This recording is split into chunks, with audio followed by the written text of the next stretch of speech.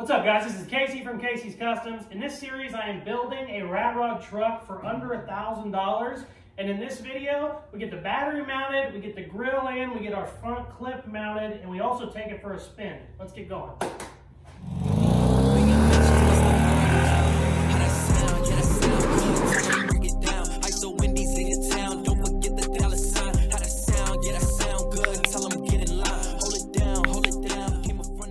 So, got the front end dropped about a ½ an inch. Made all of this more level now. When I sat in it the other day, I just realized the hood, I could see the hood. You're not really supposed to see the hood. It's supposed to be tilted down. And now you can see it actually has a little bit of a downslope, which is nice because that's kind of the only reason I didn't start making any of this really solid. It has mounts on it, but it's not super solid. So now what I can do, I threw the hood on just to double check my, everything was still cool. So what I'm gonna do now is pop the hood off and I'm gonna go in here and start bracing up that cowl real well. And then also welding in these front braces again. I just cut them loose, narrowed them, took about a ½ inch off of them, dropped it down, and then I can just weld those back. So that's nice. I'm also going to go ahead and finally mount the rear fenders. They're still just kind of sitting on there. As you can see, they're not bolted or anything. So I probably, every single time, I swear to God, every single time I'm talking, that kicks on. I'm going to probably go ahead and just tack weld these on because I don't see any reason why I would ever need to take them off.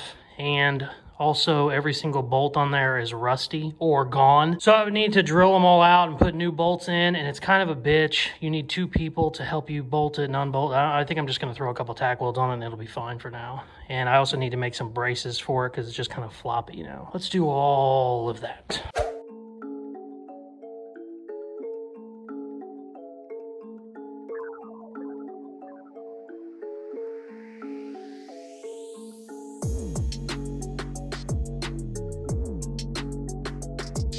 Brackets made on the front end.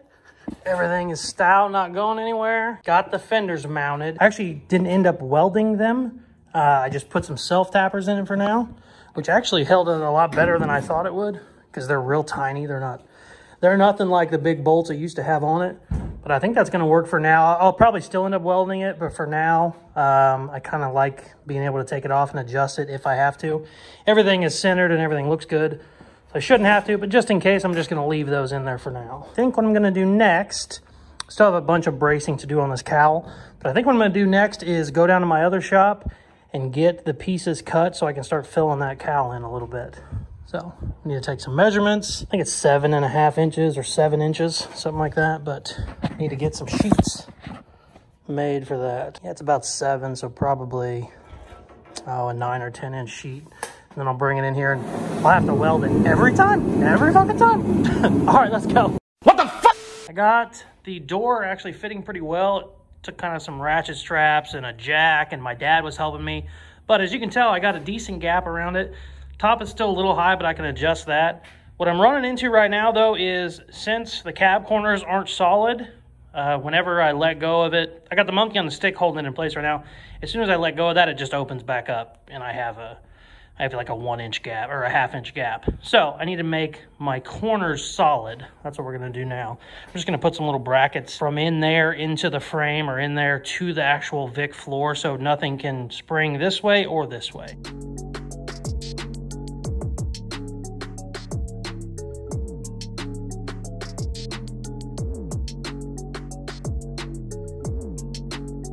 All right, moment of truth. I got some bracing to do on the inside. But we got an open and closing door, baby. Awesome, and it'll get even better when I brace it from the inside in here. That's great.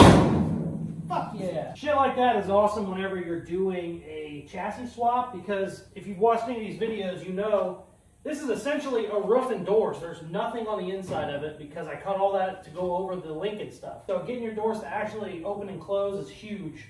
I've had to do these before where you literally spend a week trying to get the doors to open and close just because everything just kind of, it's just loose, nothing is mounted. Sometimes you make a mount that actually puts it in a bind, you have to unbind it, it's a mess. So, that's huge. Woo! Let's go! So, I was looking at the tailgate chains.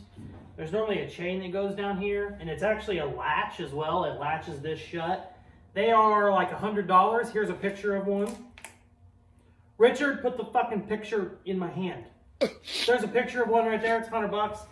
This isn't really gonna work. That isn't really gonna work for me on a project that I'm trying to keep on a tight budget. $100 here and there, I just can't afford right now. I still have to buy glass and stuff. So even though I'm only around, I think, $380 on the budget, I can't waste $100 on it. So what we're gonna do instead, I got some gate locks, or whatever these are called.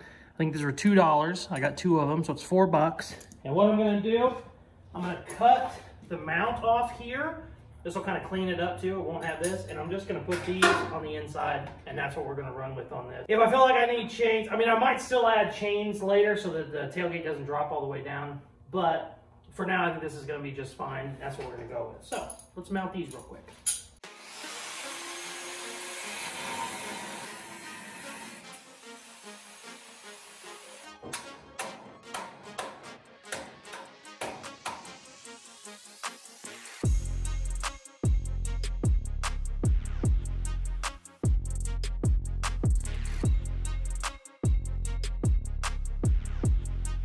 I do admit I kind of love the fact that there are no chains. It kind of looks a little bit cleaner. So anyways, we got these on here. Oh, that's still hot, you fucking idiot. Ow. Before I was interrupted. What we gotta do now is figure out exactly where, focus bitch, figure out exactly where our hole is gonna be.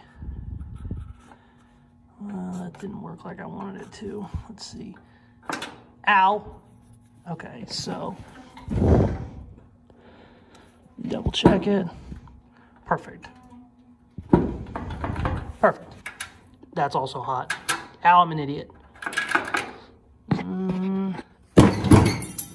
Breaking stuff.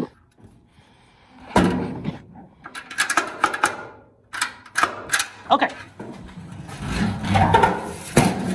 Now we gotta drill those.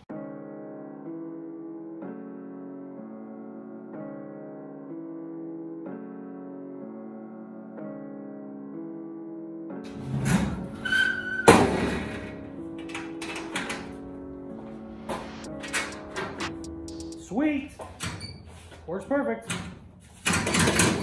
Okay, it is time to start putting the front end on, the grill, the bumper. It's actually not a bumper, it's a lower valence, however you say that. But these are extremely rough. These are in horrible shape. They're real bad. I originally got these with the other 54 we're doing.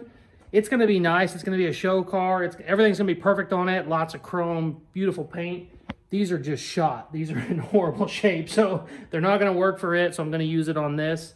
I'm gonna figure out a price on what they're worth because I'm not doing any of that. It was laying around, so it's free part of the build. I'm not doing that. We'll figure it out. I mean, since they're so bad, they're probably only worth like $100, but I'll end up figuring that in. What I wanna do, even though this is a rat rod, I still want it to be kind of nice. I mean, rat rod doesn't have to mean shitty, so I don't want that. But since they're beat all to hell, I'm gonna probably spend a little bit of time hammering and dollying some of this shit out, and then we'll get them mounted. So let's do that.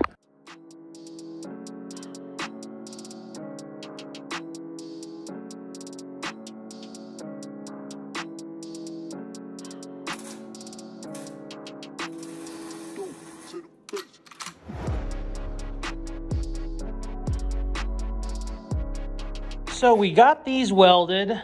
It really sucked. That's rusted, that's rusted. It's real thin, took forever, but I got it fully welded, everything's cool.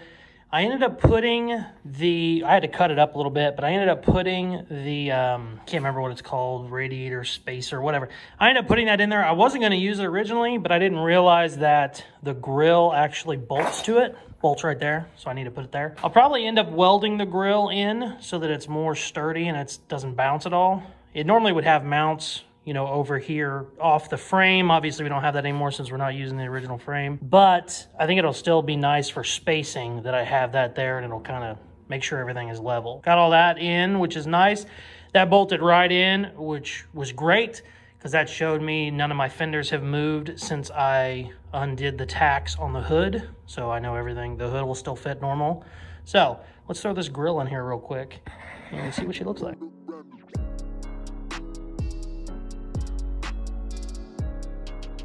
Never mind, we're gonna pause on that. I just realized whenever the grill is in, it's gonna be a bitch to get in here here's where my battery's gonna be.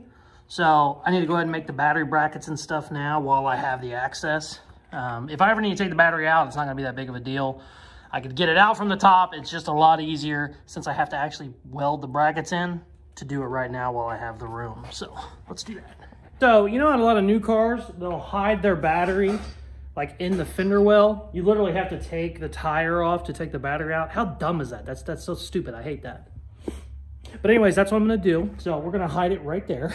So let's do that.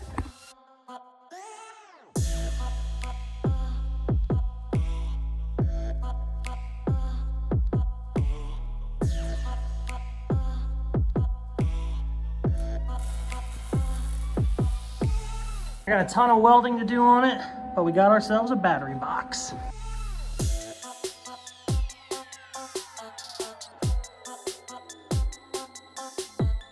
Check it out. Battery's in. I actually don't have to take the wheel off to get it in and out, which I like. And also, I didn't have to come through the front. Originally, I thought you'd have to take the grill off to get the battery out. You don't. It can just come out the top, normal. Sweet! Super happy about that. I want to get this grill put on and probably throw the hood on, see how she looks with her grill and front valance on.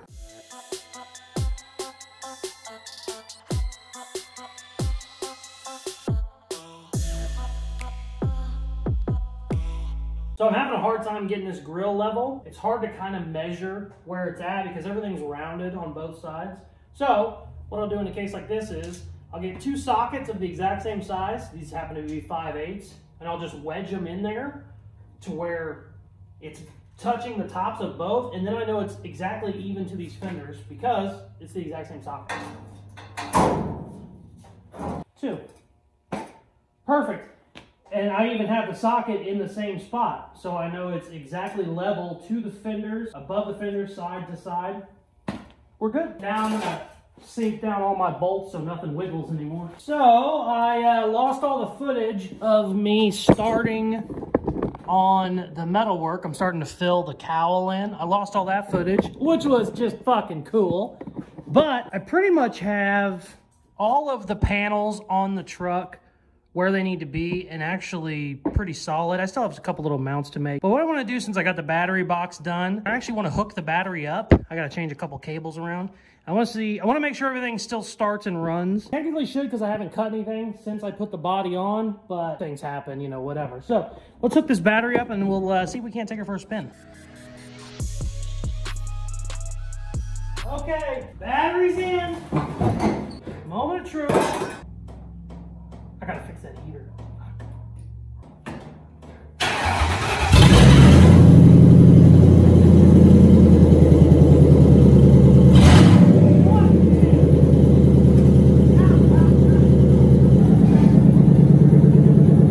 All right, I'm gonna throw the hood on and back it out. Fuck it.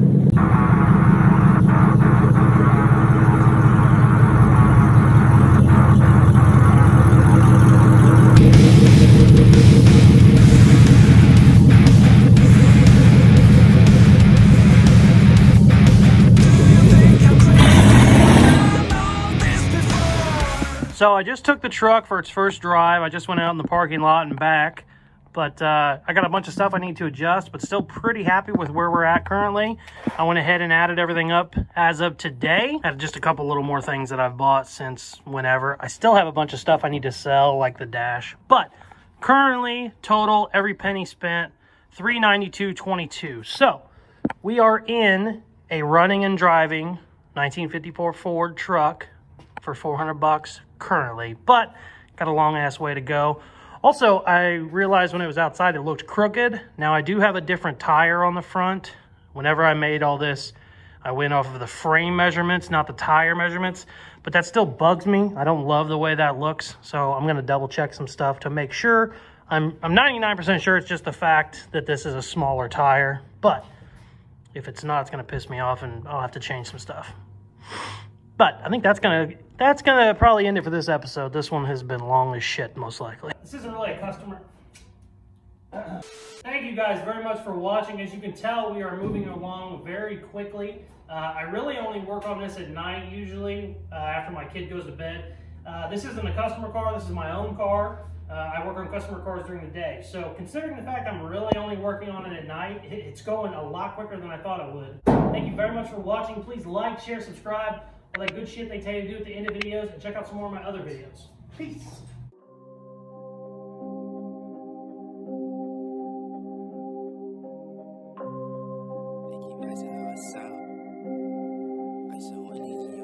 Hey, sitting like a boss, bring the workers out. Press on the exhaust, we be skirts now. No, we not the same, what you talking about? Got me all up in your mentions, must have heard around.